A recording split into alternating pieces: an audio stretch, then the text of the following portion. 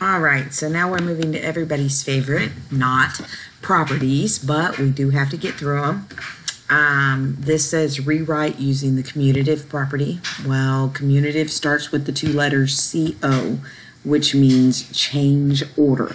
So we have 7 plus a negative 8, which means if we're going to change the order, we're just going to move them. So it's going to be the negative 8 plus the 7.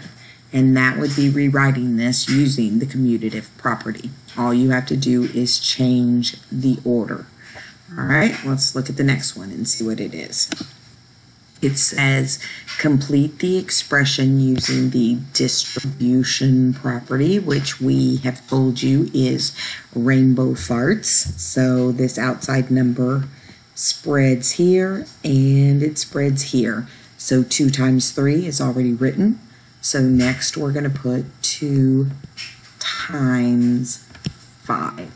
So that's how you could complete the expression using the distributive property. If you wanted to go one step forward, 2 times 3 is 6 and 2 times 5 is 10.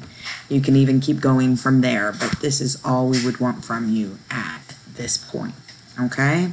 So let's go ahead and move forward. Oops, I skipped one. It says complete the expression using the distributive property again. So we're going to look at it. We're going to multiply here and here. First things first, 5 times x is 5x, and 5 times a negative 3 is negative 15. You have to be very careful because that negative moves with that 3. Okay, so if there was no plus sign here, you could have just put minus 15, but since they did have that plus sign there, you had to go ahead and put the negative 15 in parentheses. Okay, if you have any questions about this, please just let me know and we would be happy to help you through it. Okay, because you're going to be seeing these for a long time to come.